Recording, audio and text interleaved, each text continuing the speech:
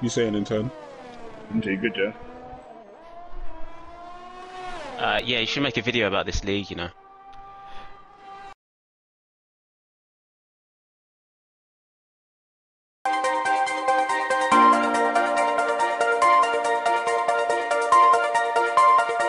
Audio Jungle.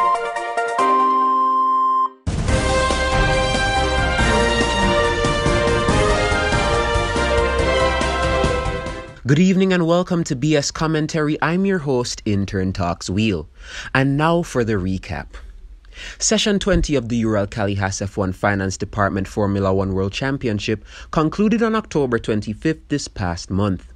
The session featured some of F1Twt's mildest names as they all battled it out on various circuits in search of race victories. With the session over and results tabulated, let's take a deeper look at the races that took place. The home crowd at Silverstone were delighted in round one as they watched hometown hero and seasoned veteran F1Twt take the win in wet conditions ahead of second place Alex Hendricks and third place AL 2006. Known as wins the British Grand Prix in dominating fashion in a McLaren, just like his namesake.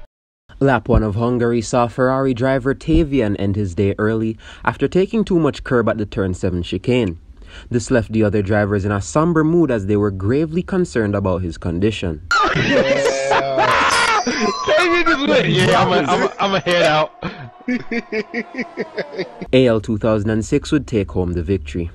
Despite AL 2006 taking back-to-back victories, Belgium was marred by a spectacular last-lap accident involving M30 and Tavian, with M30 taking Tavian out at the final chicane, citing a previous incident at Portugal as his motivation. You think I forgot about Portugal, yeah?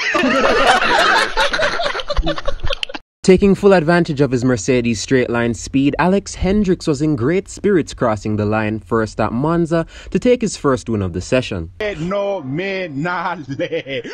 What a masterclass! What a masterclass! One win would become two as Hendricks went back-to-back winning the following round in Singapore. Any chance of a three-peat victory for Hendricks, however, was dashed after making contact with Tavian on lap 1 of the French Grand Prix. He would make a brilliant recovery drive going all the way from the depths of 5th place to a brilliant P2 finish, but it wasn't enough to catch eventual winner F1Twt.